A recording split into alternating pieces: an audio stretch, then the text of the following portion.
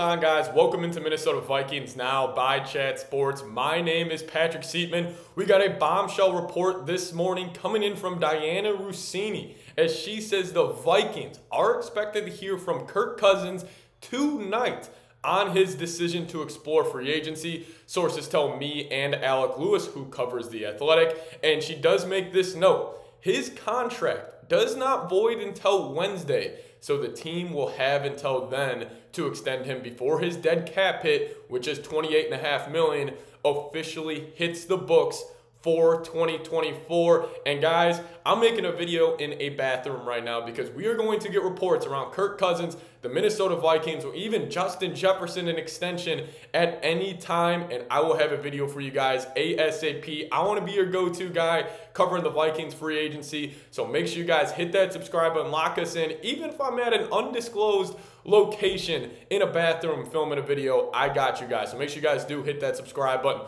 lock us in, really would help me out. Hey, and let's hit 23K here on the channel. Appreciate you guys, always showing love. But let's dive into this report here. So if you guys know, my kind of take on the Kirk Cousins free agency is I think Kwesi and the Vikings front office is going to sit Kirk and his agent down tonight, and they're going to have a deal in the realm of 2 for $60 up to even I think 2 for $80, maybe fully guaranteed. And I think they're going to offer him that deal and then say, that's as much as we can go. And if you want to go elsewhere, test your options somewhere else, you go do so. And I think that's the decision, or I think that's the move the Vikings need to make. Put the ball in Kirk's court and give him a good contract, give him the ability to come back to Minnesota, try to win games next season. And you could also make the argument to Kirk, hey, if you sign a 2 for $60, 30 a year, fully guaranteed, you only have him on the books for $30 million, you could go elsewhere and maybe get him, Robert Hunt, an elite offensive guard. Maybe go get another corner on defense. Go get another linebacker. Go get another edge rusher. You could play this a plethora of different ways. And, if I'm thinking about this from Kirk Cousins' perspective, I always think back to the quarterback documentary when he has that mantle and he says, I'm going to get a Super Bowl trophy in that mantle right now.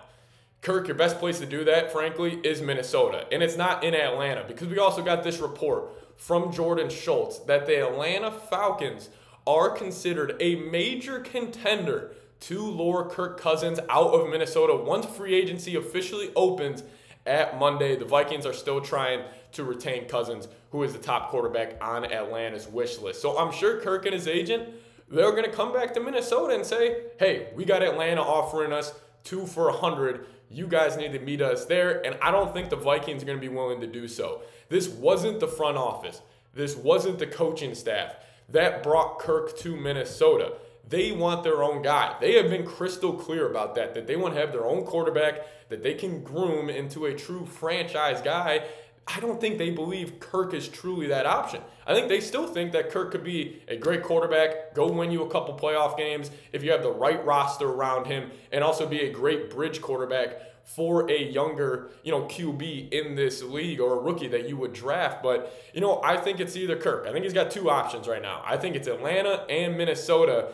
And my argument to Kirk, if for staying in Minnesota and potentially taking a discount, would be, Kirk, you're not going to have a better chance to win anywhere else. You are familiar with Kevin O'Connell for the first time in Kirk Cousins' career. I feel like he is truly kind of comfortable with an offensive coordinator, because we know, before this past season, Kirk has had different offensive coordinators almost every year of his career. This was the first time he has had back-to-back same offensive coordinators in his time in Minnesota. He's familiar with Justin Jefferson. That relationship they have, I think it's gone underrated in terms of like the top quarterback, wide receiver duos in the league. We think of like the Mahomes and whatever his, wide receiver, the Burrow and Jamar Chases. I don't think we really give enough appreciation to that connection that number 18 and number 8 have. And we also know this. Kirk wants to keep his family in Minnesota. I know the report Mike Florio put out there that Kirk was looking at a house down there in Atlanta, and we obviously know Kirk's wife and her family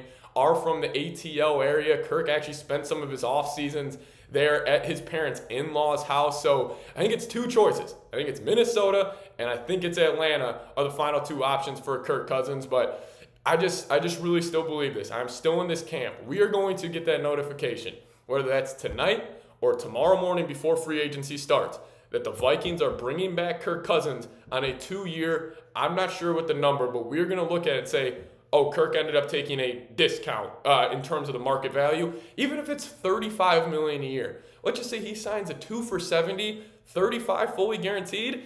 That's necessarily Kirk taking a discount because Atlanta's going to at least offer him, I believe, $40 million a year. I think Atlanta believes they have a win-now roster with a ton of weapons and Bijan, a wide receiver, and a solid Kyle Pitts, their tight end, and obviously Drake London being that receiver. I think they think if we bring Kirk in, a guy that can get the ball out on time and on target, we can really take that next level. Or take the game to the next level, or our team to the next level. Excuse me, but I still believe. I think Kirk wants to be here in Minnesota. I will stay in this camp until I see it does not happen. I think this is just smoke from Kirk's agent. I don't think Kirk is really. I think he's considering Atlanta. I don't think it's like he's really considering picking up his family and moving to the ATL area. This man's 36, coming off a torn Achilles. You want to go start fresh for maybe a 2-year run with the Atlanta Falcons where, you can make the argument, oh, Kirk would be the best quarterback in the division.